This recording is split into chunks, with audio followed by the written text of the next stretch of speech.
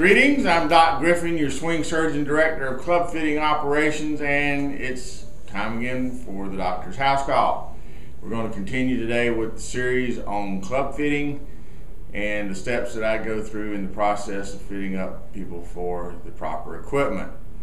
First part of the series was finding the correct length. Today we're going to deal with how I go about finding the proper shaft, which is the next step in what I do as far as the fitting process.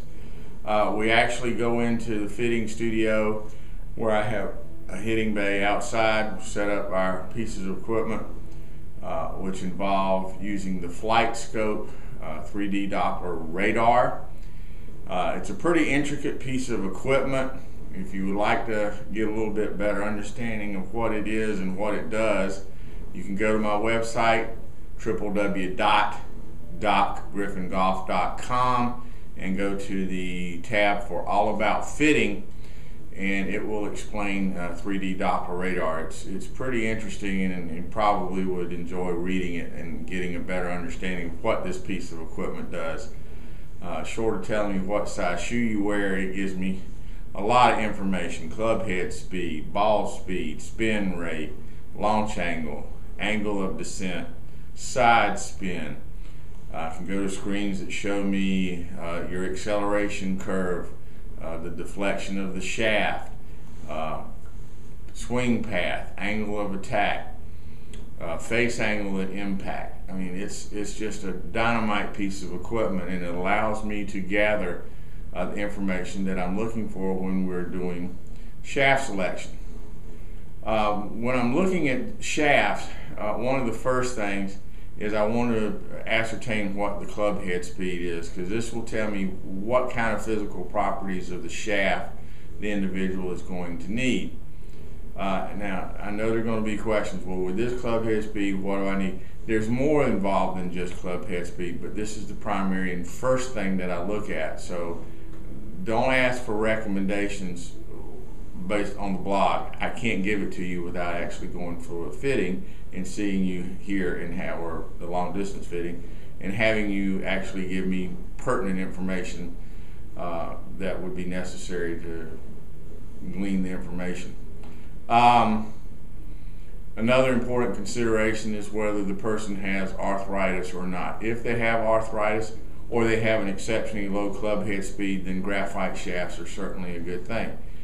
If they don't have arthritis or exceptionally low head speed, there's absolutely no reason, I'll repeat that, no reason, hear me again, no reason to go to graphite. In spite of what you've been fed by the OEMs that you will hit graphite further, the older you get, the more you need graphite. It's just not right.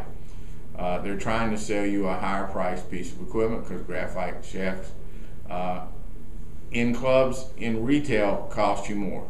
They don't, in essence, really cost that much more. I sell graphite clubs and steel clubs for the same price. So don't fall for that ploy that you think by going to graphite you're going to suddenly hit the ball further.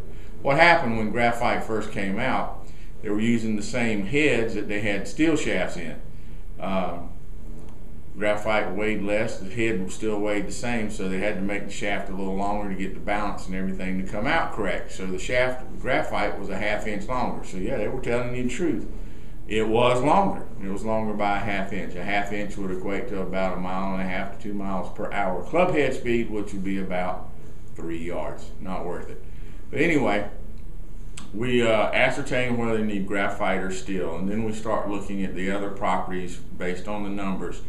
Do they need a low kick shaft, mid kick, high kick? Do they need a lightweight, midweight, or a heavier weight? And this is all based on the person, their physical characteristics, their swing, their way they load the shaft, the way they release the club. Do they need a high torque or low torque?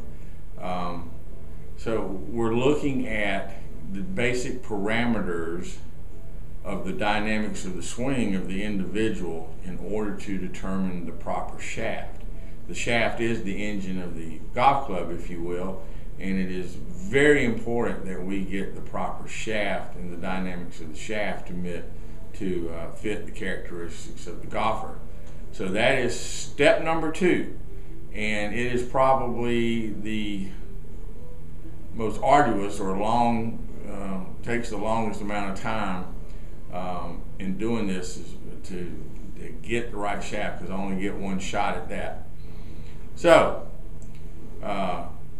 length of shaft and then proper shaft. Those are the first two steps. And that's it for this part of the series. Next week we'll move on to step 3. We appreciate your continued support for Surge and the blog. And as always, remember that better golf is just a fit away.